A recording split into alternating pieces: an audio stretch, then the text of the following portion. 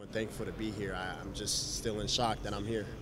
You had, I think, kind of a season-ending injury last year. I think it was a toe or a wrist or something, and then kind of made a big jump this year. I mean, what was kind of the key to making those improvements despite having a season cut short last year? Right. I think it was just all in God's plan, just staying down and just being in the gym when I wasn't getting the right attention at the time because I was hurt and stuff. But just staying in the gym and just being consistent. Is coming from a little bit of maybe a smaller school, mid-major school, is there a little bit of an extra motivation to come to an environment like this and improve it, or are you kind of your game speaks for yourself and what you've done this season?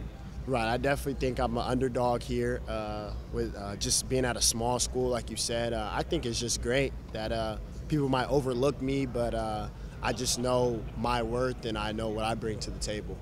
The West Coast Conference is quickly putting out more and more guys. It's maybe on this side of the country it's a little bit unknown, but what is it about that conference, playing schools like Gonzaga and Santa Clara and Pepperdine, that prepares guys for the NBA? Yeah, I think the conference I'm in is a really great conference. It has high-level talents in that conference. Jalen Williams, Brandon Brzezinski, Drew Timme. It's a lot of good guys that's supposed to get drafted this year from that conference, and it's great. I love the conference. It's really competitive.